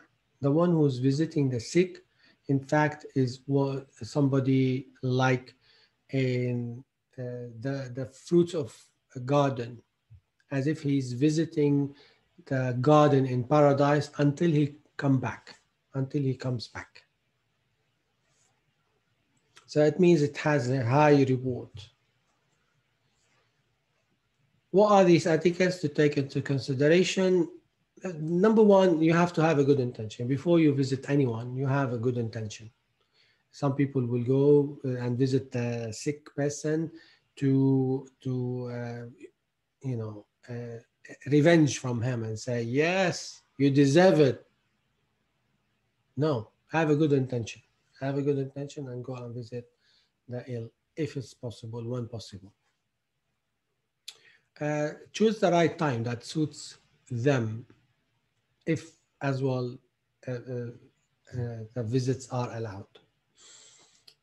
The visitor should, as we see in the Sunnah of the Prophet ﷺ, he used to ask, how are you keeping? So ask about how is he, how is she, how are you feeling? Yeah. Don't prolong your visit. Some people, again, I witnessed this many times, will come and visit a sick person and they will stay. They will bring with them a glue and put it on the chair. Come on, he's an ill person. Just 5 minutes, few minutes, and then leave. Unless he asks you to stay longer because he feels comfortable in your presence, he loves you, you are one of his best friends or the best friend or something along these lines. He asks you to stay longer and it's safe to stay longer, it's not troubling him, then fine, you respond to his request. Make a prophetic dua when you visit an ill person, like Allahumma Rabban Nas Adhib al-Bas. So he used to put his hand, sallallahu alayhi wasallam, on the person, if he was a male, of course, not a female. He would put his hand on him and say, Allahumma Rabban Nas, for instance, on his head. Say, Allahumma Rabban Nas Adhib al-Bas, Ishfi anta shafi, la shifa illa shifa'uk, shifa'an la yughadiru saqama. So he will make his dua, or this dua, or something along these lines, something similar, as in the other hadith. So remove the trouble and heal the patient. You are the healer, no healing but yours, Ya Allah. Heal him in a way that leaves no ailment. In the other hadith, the Prophet ﷺ mentioned that if you visited a sick person and it's not destined for him to die yet, and you were to say 7 times, 7 مرات, Allah as'alullah al-azim, Rabb al-arsh al-azim, an yashfiyaka illa afahu Allah min dhalika al-marad. So if you were to say, I ask Allah, the greatest, the Lord of the great throne, to heal you 7 times. As'alullah al-azim, Rabb al-arsh al-azim, an yashfiyaka. You repeat this 7 times. If it's not destined for him or her to die, they will inshallah be cured bi'idhnillahi ta'ala. So this is what he used to do, sallallahu alayhi wasallam, with a patient when he visits them. And you remember this hadith which we quoted earlier, al-Ala hadith, that the illness will take away the sins. Again, if you are acting with patience, not moaning and not complaining and not, be careful, don't do that.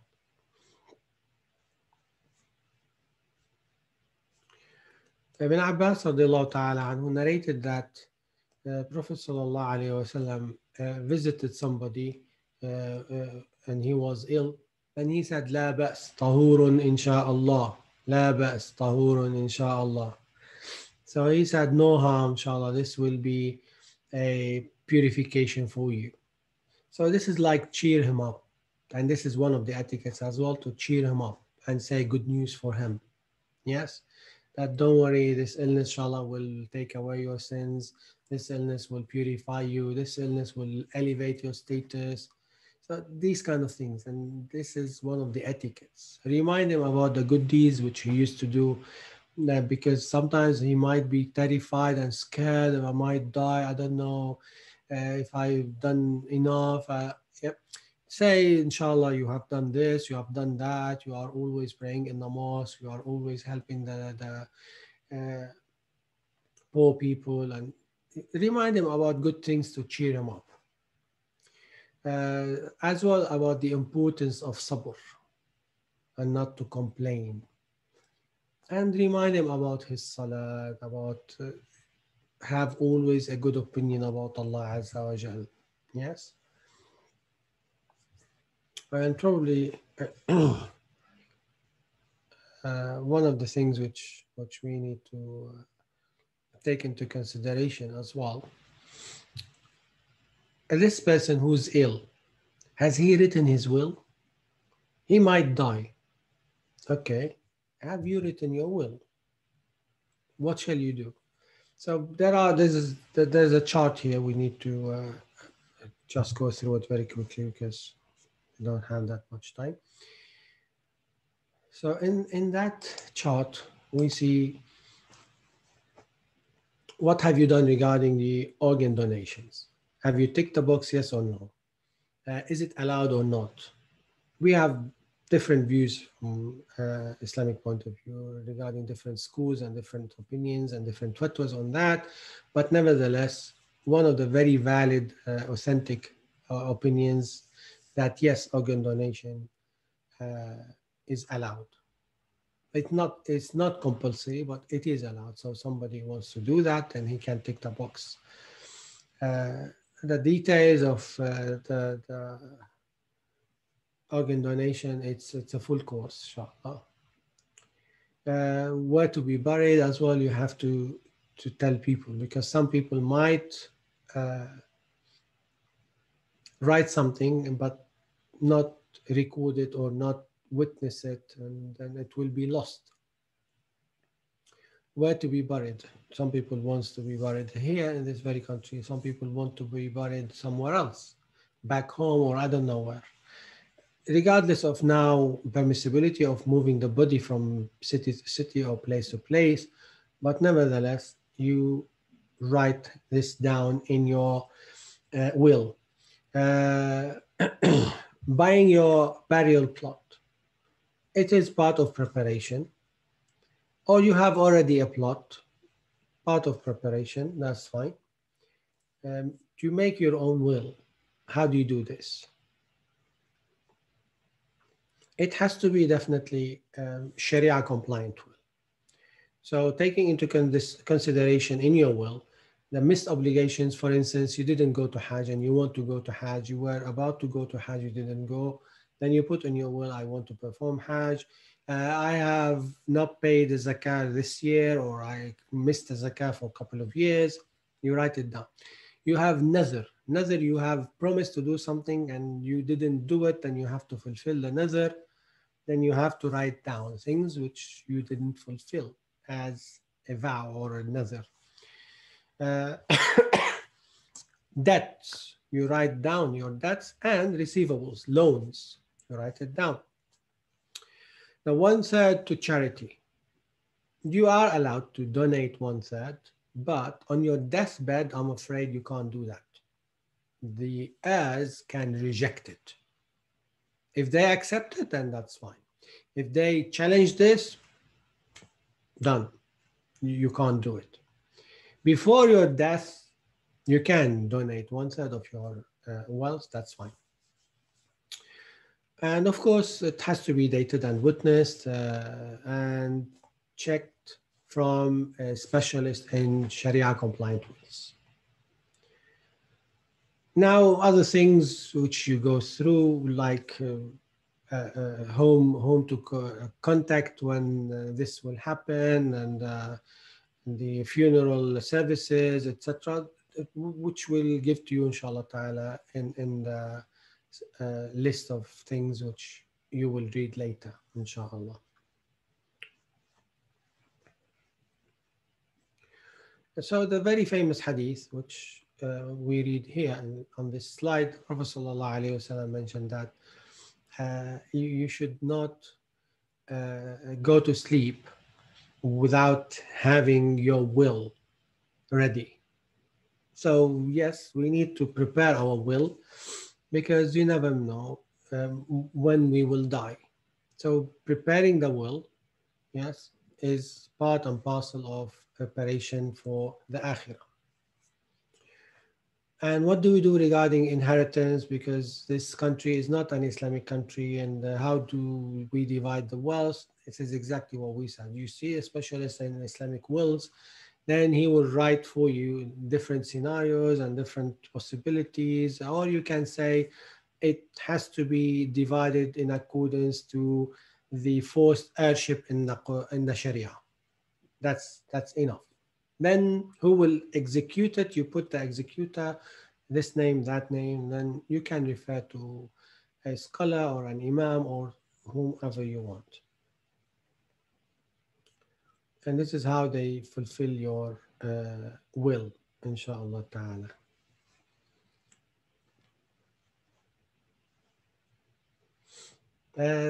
Another point which we have in place, sometimes the parent will give in their lifetime, they will distribute their wealth in their lifetime. For instance, he has a portfolio of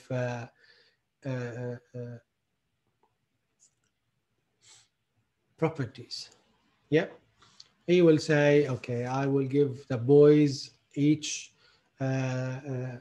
one flat or one house, and the girls, I will give every 2 girls 1 house. And he thinks that this is the right way to do it because the boys takes 2, the girls takes 1. No, it's not the right way. This is the right way after death. In your lifetime, this does not apply. In your lifetime, you have to equalize your gifts. And this is exactly what the hadith is saying here. Nu'man bin Bashir mentioned that his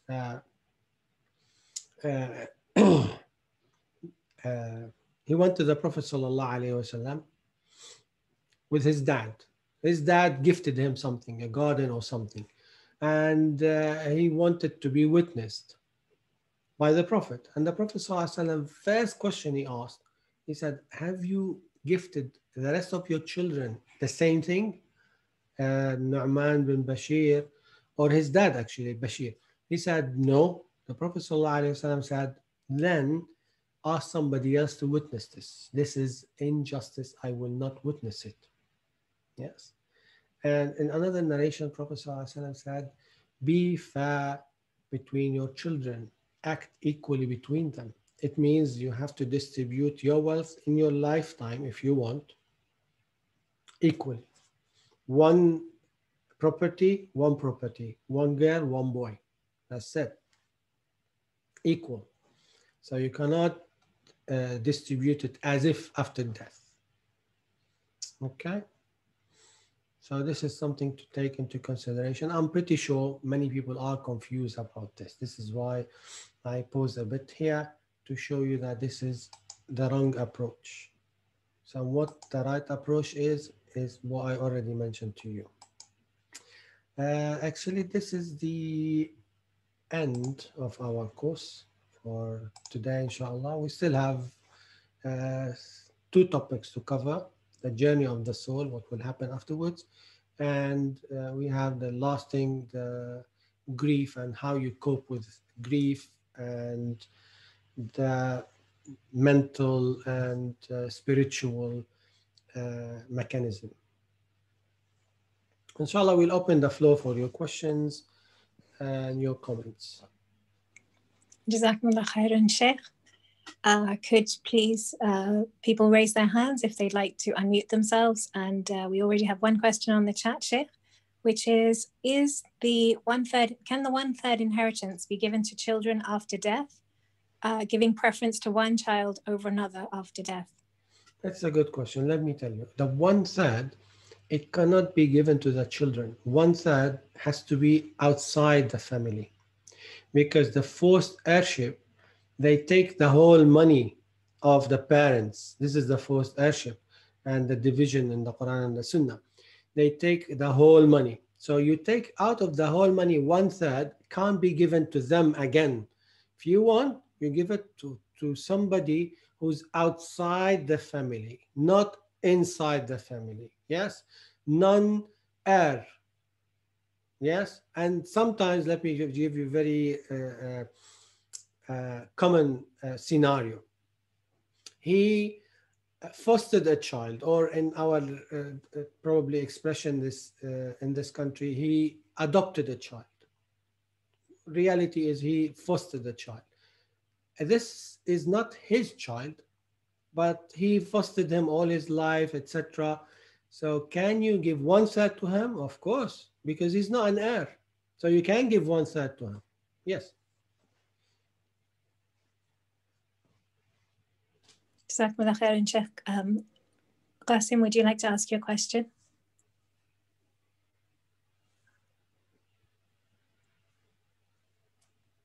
You have to unmute him. Yeah, I've sent him the request.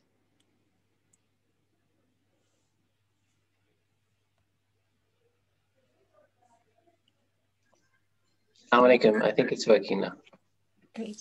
Okay, Salaam Qasim. Sheikh, I wanted to ask you one follow-up to what that question you just answered was, which is, it's a bit lawyerly of me, and then my own question separately from that. But to follow up from what you just answered, Sheikh, can you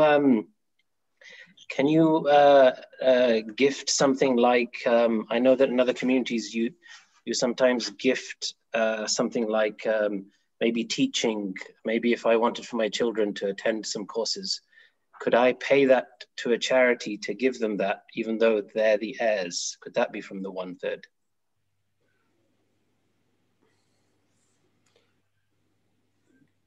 How much you are talking about? No, maybe a few £1,000s, maybe even. You know, some training courses are expensive. It's not a big deal because that's fine, and it won't be the core of your wealth. And people do not usually fight on £2,000. Yes. Okay. Yeah. So the fight will happen when you have, 6 figures and so on. Actually, Sheikh, my other question was about fighting, which is there's 2 verses in Surah Al-Baqarah which talk about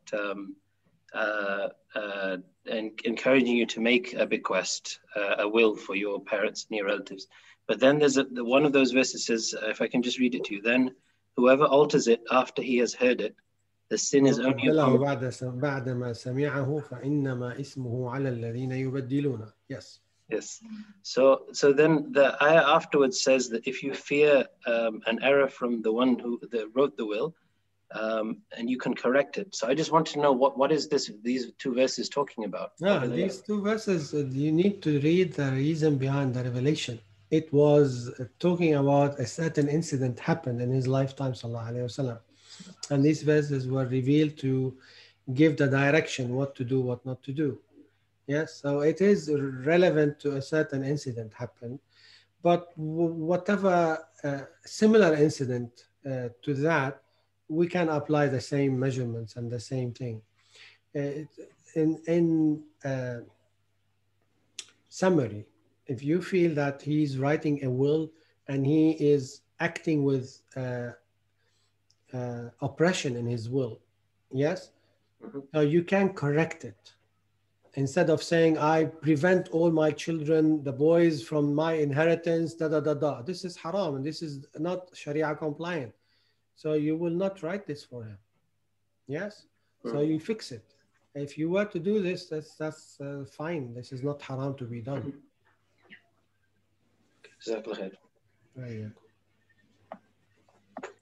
Sister Rafia, would you like to ask your question?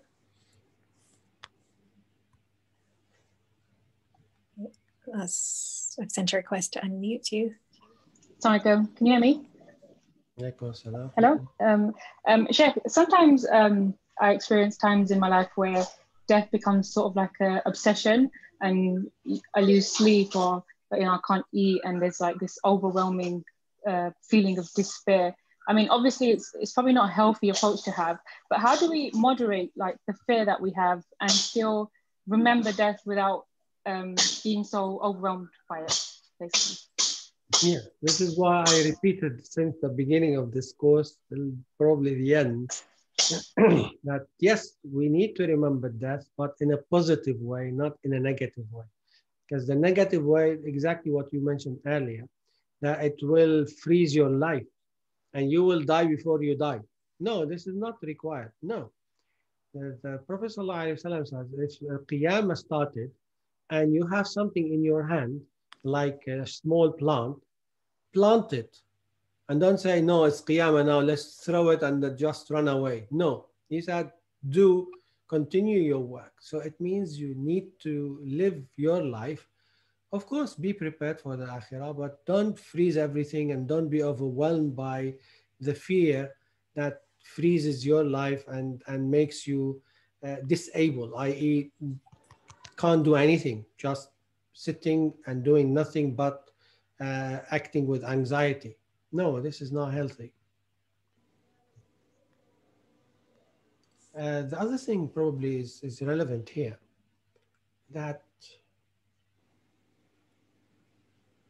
I am meeting Allah subhanahu wa ta'ala. It can be any time. Now, tomorrow, Allahu Alam. But let me just live my life as Allah subhanahu wa ta'ala taught us in the Quran and the Prophet and the Sunnah. Inna salati wa nusuki wa mahyaya wa mamati. My life and my death is for Allah.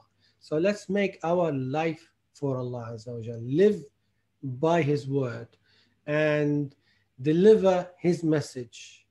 This is what boosts our, if you want, positivity and the good side rather than the bad side or the half empty side, if you want.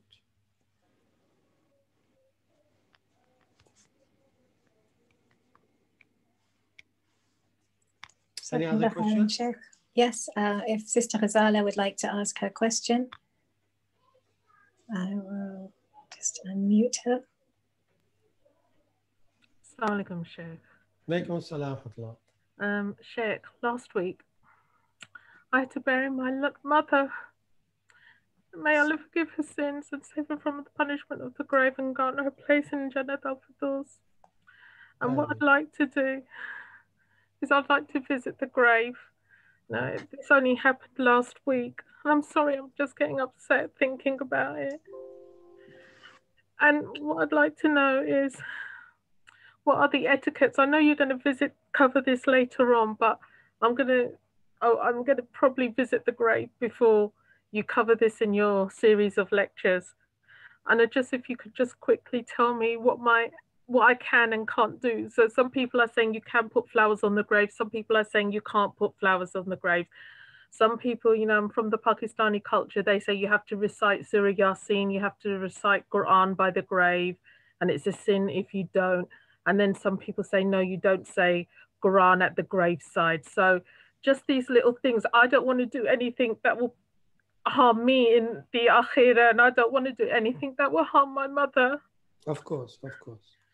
Please, may Allah subhanahu wa ta'ala shower her with His mercy subhanahu wa ta'ala. Forgive her, elevate her status and enlight her grave and make it piece of Jannah inshallah ta'ala. What can and can't be done? You can visit the grave, definitely. But definitely don't cry and shout and moan and do these kind of things which are not allowed.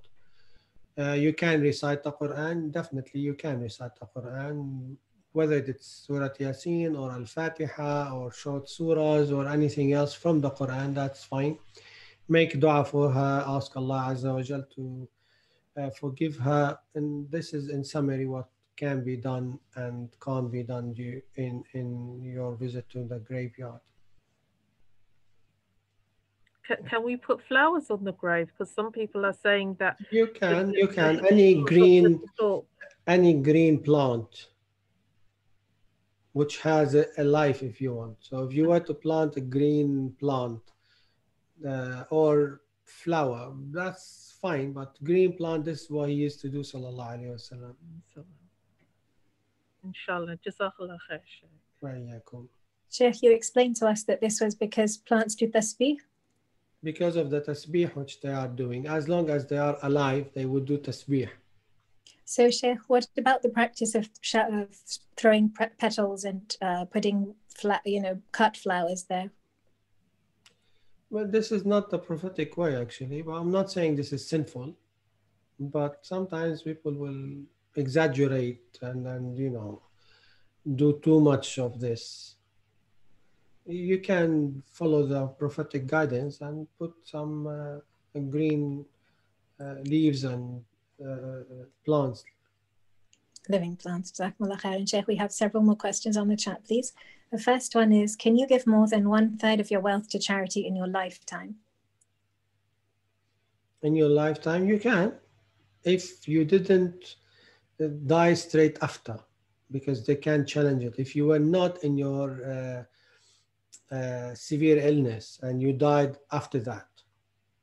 But if you have no severe illness and you were just a normal, healthy person and you donated half of your wealth during your lifetime, can you? You can. That's fine. And Sheikh, you can give away everything if you want to as well? Yes, but this is not fair for your heirs, actually, because listen, the Prophet ﷺ, it happened with Nu'man, not Nu'man, what's his name? Sa'ad bin Abi Waqqas, actually. Sa'ad bin Abi Waqqas, he was a wealthy man, and he said, Ya Rasulullah, you see, I'm very ill now, and I don't have much children. And at that time, afterwards, he got plenty, but at that time, he has probably one a child or two max. So, and he said, Ya Rasulullah, I have plenty of wealth. I will donate all of my wealth. Prophet ﷺ said, no, this is too much. He said 2/3. He said, no, too much. He said half of it. He said, no, too much. He said 1/3. Prophet ﷺ said 1/3 and 1/3 is too much, but it's allowed. This is where we got the 1/3. So, Sheikh, but presumably if somebody can give away their wealth to their own heirs in their lifetime. Yes, but it's from experience, I tell you, it's not recommended. I came across some stories. They kicked their parents out of the house. Okay. Because it's not theirs anymore. Right. And Sheikh, in terms of leaving to your grandchildren, because the grandchildren will not inherit if the children are alive, so can they be gifted in the 1/3? They can, yes. Okay. And that would have to be done fairly as well? That would have to be done equally among them or not? Yes, definitely, yes. Okay. So now we have a question about, is it, can you make dua for non-Muslims to recover from illness? Of course, of course. The Prophet ﷺ visited many non-Muslims as well, and he made dua for them. And on the topic of dua, Sheikh, what dua do you recommend? Do you recommend praying for a long life, or would you qualify that dua? A long life and good deeds. You can't just say long life. The Prophet ﷺ said in the hadith, خيركم من طال عمره وحسن عمله. The best among you is the one with long life and good deeds. Not just long life. Long life and bad deeds, you don't need that long life and more bad deeds. You need short life and minimum bad deeds. This is the logic. So yes, long life and and good deeds, yes, that's fine, of course. And for somebody who's not clinging to a long life, who doesn't necessarily want a long life, maybe they're ill, they don't want to have prolonged illness, can they ask for their lifespan to be shortened? They can in the prophetic way. Allahumma ahyini ma kanat al-hayatu khayran li wa amitni ma kana al-mautu rahatan li or khayran li. So Allah, make me live if life is better for me, or make me die if death is better for me. This is the prophetic way. Otherwise, you can't say, oh Allah, make me die. This is not allowed. Okay, so following on from the anxiety question, if you are overcome with thoughts and anxiety, is there anything you can recite and pray to alleviate that anxiety? Yes, of course. We have a blog on that. You can read the details, the special dua which you recite. اللهم إني أعوذ بك من الهم والحزن وأعوذ بك من العجز والكسل وأعوذ بك من الجبن والبخل وأعوذ بك من غلبة الدين وقهر الرجال. So yes, you ask Allah Azza wa Jal to relieve you from any anxiety from the hadith, and there are some verses as well you can recite which will give you relief, inshallah ta'ala. Listening to the Quran will give you relief from anxiety. Prolonging your sujood in your salah will give you relief from anxiety. Helping and supporting those who are poor and orphans and ask them to do dua for you will give you, inshallah, relief as well. So there are plenty of things you can do to get relief, bismillah. That's lots of lovely ideas there. Jazakumullah khairan, Sheikh. And also the plants that you're talking about for the graveyard, do they need to be on top of the grave, beside the grave? Is there a specific location where it's best to place them? On the side of the grave will be fine. Okay. Depends again on the regulations of the graveyard, because they have some regulations and you have to meet these regulations. Okay, and what about watering the grave when you visit it? Is that prophetic? Can't remember anything like that, but well, what it will do with the grave if you were to water it? It must be a cultural practice somewhere. And the final question, Sheikh, is can a non-Muslim be a witness for your will? No. And Sheikh, for somebody who is a revert, who can they leave their money to? Because if their family is not Muslim, where will their wealth go? Yeah, they can write it for some. It depends on the scene. I don't want to give a general, if you want, opinion. Depends on the scenario which you have. Some of it you might even 1/3 can go to non-Muslims. You can. Okay, Jazakumullah khairan, Sheikh. That was the last question for this evening. Jazakumullah khairan for this session and bringing comfort to all those who are struggling at this difficult time, for also showing us how to purify ourselves and prepare for death. We look forward to hearing more in the next session about what happens to the soul of the deceased and what they experience. I'd like to thank Farhana, Zahra, Qasim Nawaz, Hassan Rasul, and all those who've helped behind the scenes. I'd also like to remind people that you are doing Qiyam tomorrow, inshallah, at 9 p.m. on your YouTube channel. For anybody who'd like more comfort and would like to join in that, please feel free to join that. I will post the link on the chat as well. Do keep checking the Sheikh's YouTube and the Uthruj website for our latest posts, and may Allah bless everyone who attended this session, and may Allah ease your load. Ameen. Ameen. Okay, we'll finish with that, inshallah. Bismillah ar-Rahman ar-Rahim. Alhamdulillahi Rabbil Alameen wa salatu wa salamu ala Sayyidina Muhammad wa alihi wa sahbihi ajma'in. Allahumma ya Rabbi ya Rahman ya Badi'a as-samawati wal ard. Ya dhal jalali wal ikram. Ya dhal jalali wal ikram. يا ذا الجلال والإكرام.